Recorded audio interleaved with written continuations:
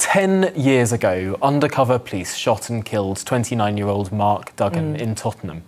What started as a few hundred people from the local community protesting for justice, it quickly turned into full-blown riots. Now, there were no-go zones across the country, massive destruction of property, and 5 people lost their lives in the week of carnage. Well, the violence wasn't just contained within the capital. It spread to places like Manchester and Birmingham, where the shops in the city were looted and torched, and police and fire crews were also attacked. So Peter Fahy, the Chief Constable of Greater Manchester Police at the time and was in charge of the policing operation, he joins us now. Peter, welcome to the programme. Now, we saw a rise in tensions last year between the public and the police once again. Could the riots of 2011 happen in today's climate? Is it something you think we could end up back in?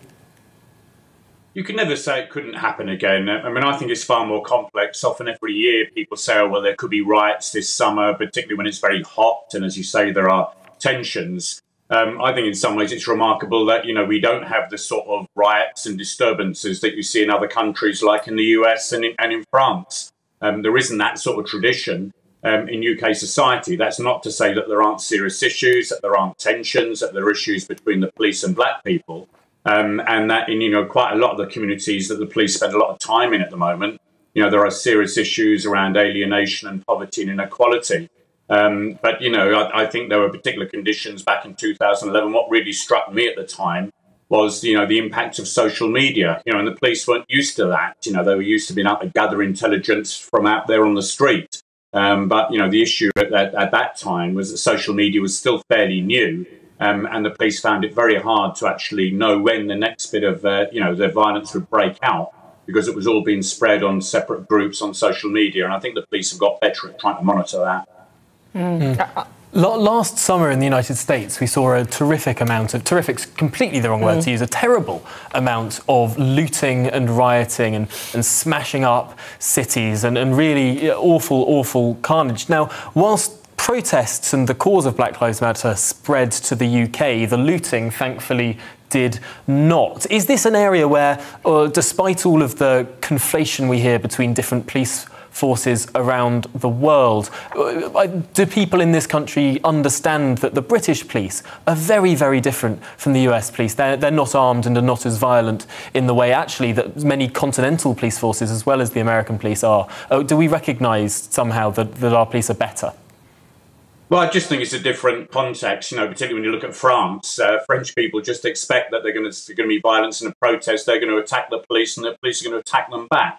That's not our tradition. I think what happened, you look at what happened in Manchester back in 2011, there was one very bad night when, as you say, shops were attacked in Manchester and Salford. But the very next day, there was a huge wave of anger from local people who came out into the street and started a campaign called I Love Manchester. And, you know, cleared up all the rubbish and were very, very clear that they didn't want this to happen again. So I think also what happened back in 2011, a lot of people realised, you know, however angry you may feel, however alienated, attacking your own community, attacking the shops, attacking the businesses, attacking the police and firefighters doesn't actually achieve a great deal. So I think, you know, we start from a different position. I think the British police have got much better at identifying some of, you know, the causes when they start. You know, they've got a lot better at trying to manage protests, talking to those involved, you know, working with community leaders, those sorts of things. But as I say, you can never be complacent. These sort of things can break out just from one particular incident, as happened in Tottenham. But I think you need to recognise, you know, number one, there is a very different tradition in this country. But at the same time, certainly at the moment, you know, there are serious issues around violence, around the drugs trade, you know, about that level of alienation. And I think on the whole, the police, particularly in our cities, are very concerned about some of that at the moment and some of the violence they're seeing day to day. Can I just ask you, if you could make one sort of big change to improve our sort of knowledge from what we've learned over the last 10 years, and I know it's probably difficult to pick one, what would that be? I think it is about how you monitor social media, how the police monitor social media. You know, you've got to be very careful about that. You can't intrude into people's private communications. But I think that's one of the ways that policing has changed. And criminality has changed. And you've got to remember that back in 2011, a lot of that was about sheer criminality. You know, yes, there were some people very angry about, you know, the shooting of Mark Duggan, but The fact is a lot of it was sheer criminality breaking into premises, and a lot of, criminality now is organised across social media, across encrypted communications. And I think, if there's one thing that would improve policing, it's helping the police to cope with that situation. And of course, more broadly, the amount of crime which is now committed through the internet.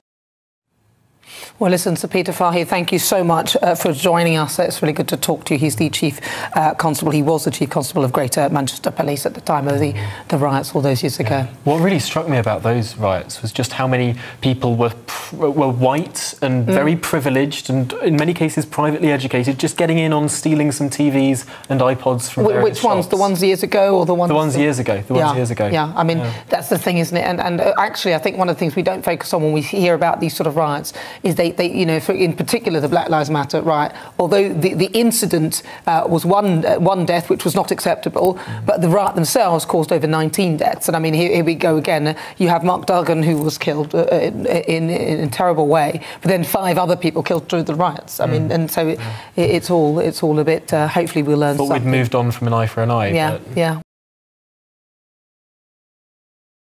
Welcome to the GB News YouTube channel. You can watch us live 24 hours a day, catch up on your favourite shows and join in the conversation in the comments below.